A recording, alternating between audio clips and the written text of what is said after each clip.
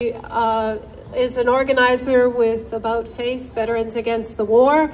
She ran for Congress from Staten Island and Brooklyn, 2022, did an amazing job. She is a tremendous organizer and she has something for us to do. And I want to bring her up so she can tell you about it. Thank you, Sally. Thank you to everyone who took time out of your day to be here as a witness, as an advocate, as a New Yorker. My name is Brittany DeBarros. I'm a woman, I'm white, I'm Latina, I'm Black, I'm a combat veteran, and every single identity that I hold demands solidarity with Palestine and justice for Palestinians. It took me several days to process Aaron Bushnell's profound action and sacrifice, precisely because I know that as a former service member myself, alongside so many veterans who have dedicated our lives in reparations for the violence that we participated in, agree and deeply feel the call that led him to take that action that has moved people around the world.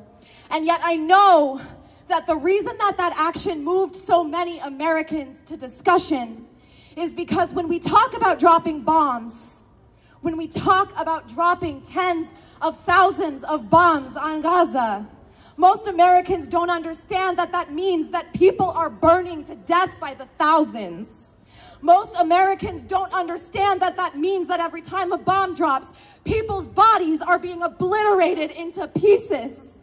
Most Americans don't understand that when we say that we are dropping a single bomb, that means entire villages, entire areas of infrastructure, entire cultures and families obliterated.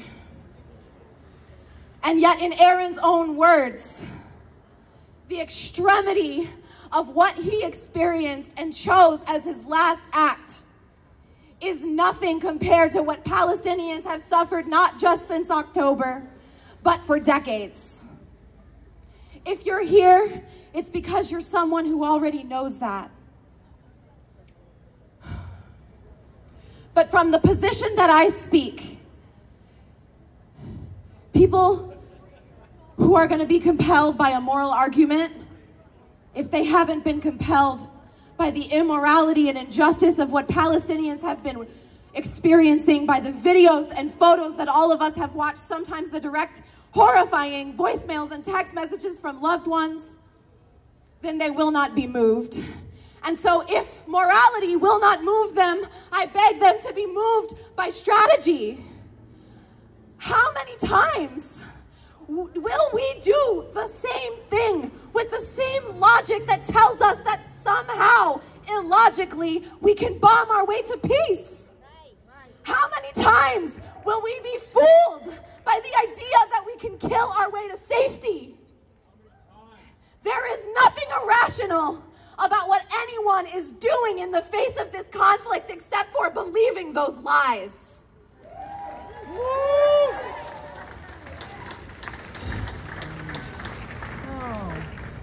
There is no military solution, because to drop bombs, to destroy arts and culture and families and language and infrastructure is antithetical to the stability that is necessary in order to create safety, the safety that all of us want in the region and beyond.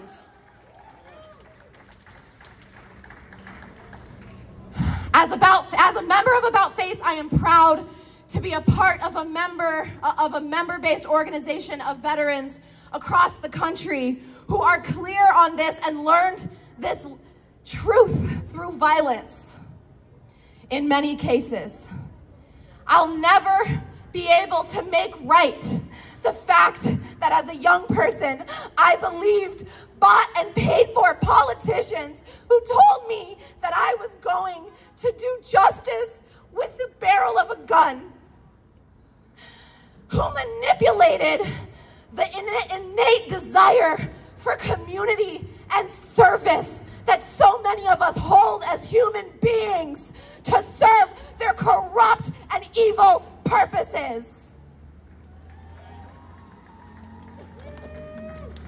I am not interested in continuing to demonstrate. I am not interested in continuing to speak truth to power. I have seen the rotten core of corruption that exists in the deepest areas of our government, and I am interested in taking power. I am interested in building a society and a government that is actually accountable to its people.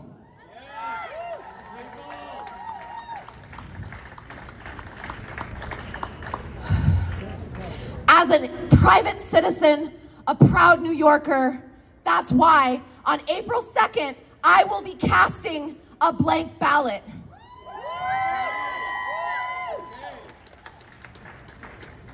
It is not a left-wing position to be against the slaughter of tens of thousands of people. It is not a left-wing position to be against spending billions on death and destruction while our libraries and our schools and our neighborhoods funds are cut, the kinds of things that actually make our communities safe. That is a human position. That is the position of the majority of voters in this goddamn country. That is the position of the majority of New Yorkers. And do not let anyone ever goad you into allowing ourselves to play into the lie that this movement is fringe, that this movement is marginal. We are many, we are millions. And in New York, in this primary, if you are a registered voter who can vote in the Republican or Democratic primaries, you have an opportunity to go on record making your opposition to the genocidal decisions of our current president and making your voice heard. So I urge you, check out leaveitblankny.com, sign the pledge, share it with every New Yorker that you know. Early voting is March 23rd through March 30th, and Election Day is April 2nd. Each one of us has an opportunity to do this, and we have a short time to get the word out. So please check it out, spread the word, and chant with me. Leave it blank! Leave it blank! Leave it blank! Leave it blank! Leave it blank for Palestine. Thank you. Thank you, Brittany. And now we're going